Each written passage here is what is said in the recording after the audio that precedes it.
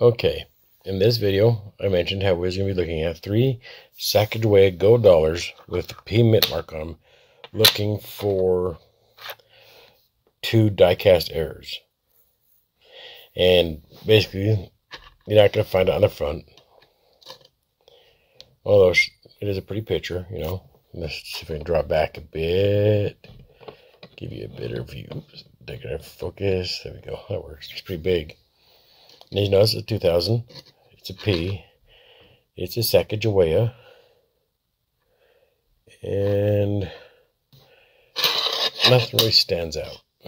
But now, flip over to the back. And I forget exactly what they call these 2 different die-cast errors. There's certain names for them.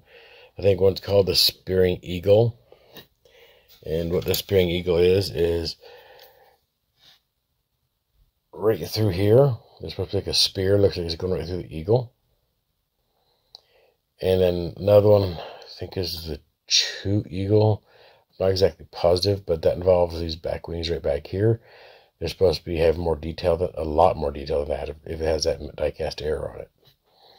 But as you notice, on this Sacagawea, nothing stands out. Not the Spearing Eagle, not the True Eagle. I'll even zoom in for you.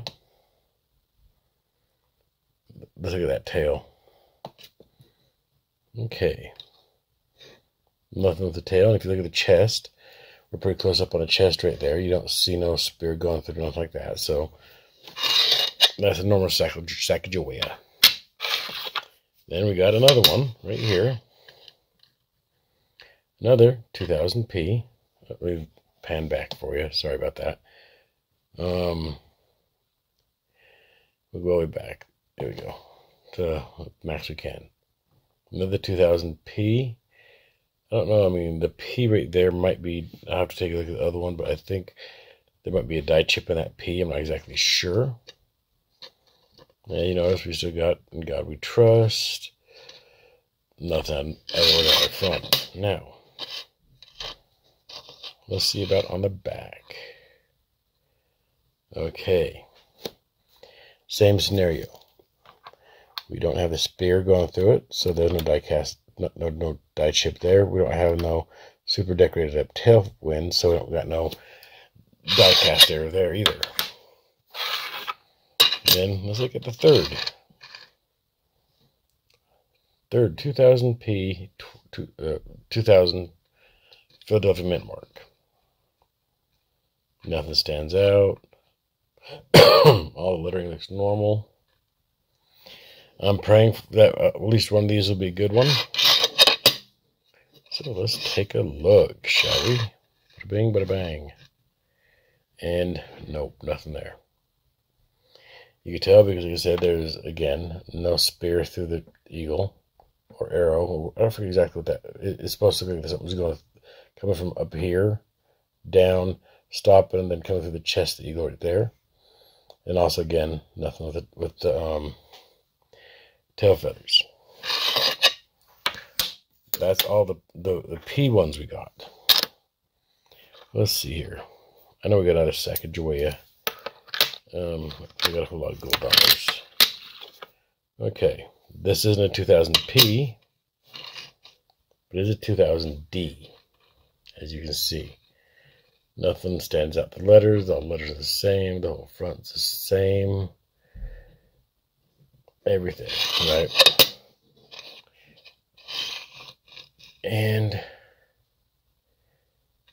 as you can see, nothing. Nothing special with the chest, nothing special with the tail feathers, nothing like that.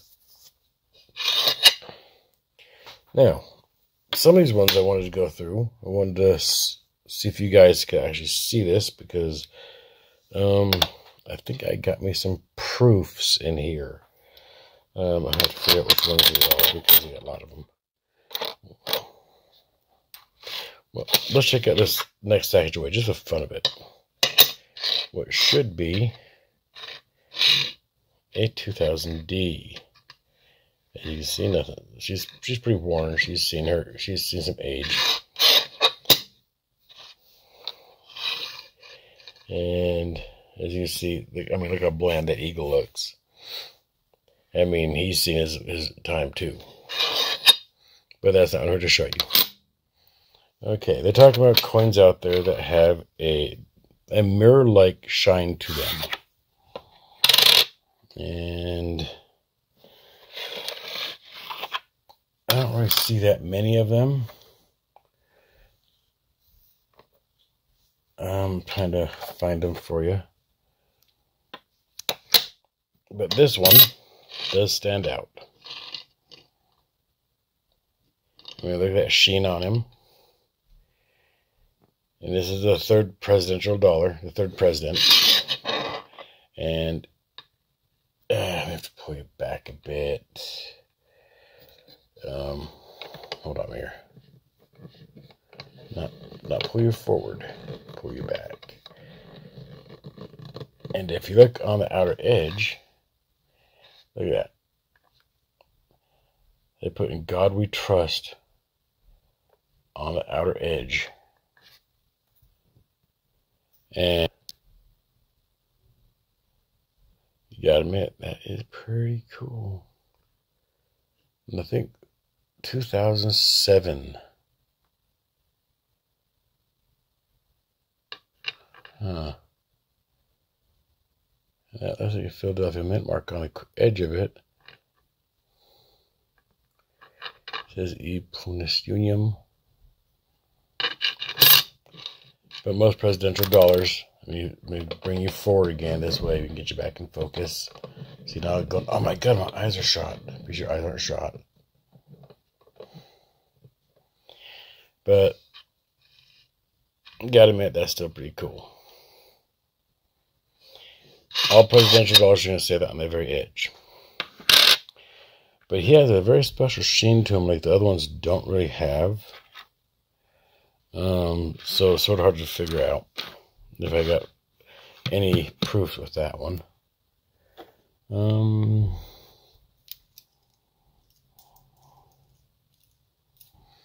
don't see nothing else that could be considered proof. Well, this might have shown you this Sacagawea. She has that special look to her where she has that sheen. Sorry, it's hard to show you. But there's a bunch of dents. And the Sacagaweas don't say nothing on the edge. Okay, how about this is a 1979 Susan B. Anthony. This one is supposed to have a die-cast error. Not this exact one, but these are supposed to have die-cast errors where I think, from information that is coming across my ears, down here, where the numbers are supposed to be a lot closer to the edge than they are right there. Almost like touching it, and that's supposed to be a die-cast error right there for the 1979 Susan B. Anthony's, but only on the 1979 Susan B. Anthony's. Looks like a stern woman. Wouldn't want to mess with her. And then if you look, you got the eagle. Isn't that pretty?